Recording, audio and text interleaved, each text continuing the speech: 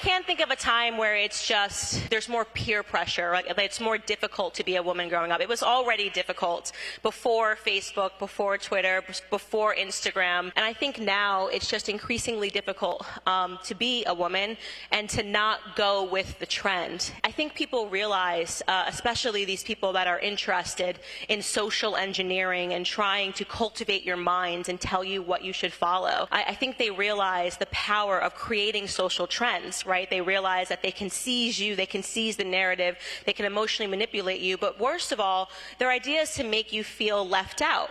Like, all of your friends are tweeting #MeToo, so how could you not be tweeting that, right? All of your friends are tweeting support of this or that. And it takes a tremendous amount of courage to say, actually, you know what, I don't even know where Ukraine is on a map, and I don't really need to jump in on this conversation.